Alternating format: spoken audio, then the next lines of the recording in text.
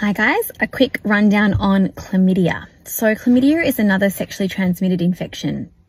It's a really common infection and often people might not know that they've got it or had it. Chlamydia, some of the features of what an infection might feel like if for a female, that might include things like burning or stinging when one goes to the toilet. That might be a bit of a change in the discharge, the vaginal discharge.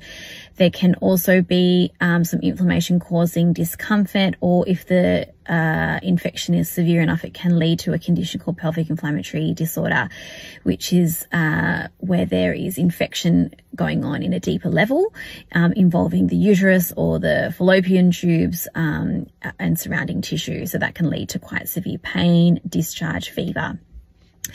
For a male, it could be, again, asymptomatic, or it could be discharge from the penis, discomfort when passing urine, so stinging or burning. They would be the common features. It can also lead to a condition called epididymoorchitis or orchitis, and these are inflammation, again, at a deeper level, which can lead to testicular pain or discomfort. Now, chlamydia is very easily treated with antibiotics. There was a recent change with the treatment guidelines in Australia. Previously, we were using an antibiotic called azithromycin. There has been growing resistance to that antibiotic, so now the guidelines have changed to reflect that. So currently, doxycycline is the first-line treatment option. Now, it's important to treat chlamydia and also to screen for it. And the reason we screen for it is because it can be asymptomatic. People might not know that they've got it or that they're spreading it between themselves and their partner or multiple partners. And not treating it can lead to that condition I mentioned earlier, which is the pelvic inflammatory disease or scar tissue forming. And so it's one of the causes that can lead to infertility or subfertility down the track.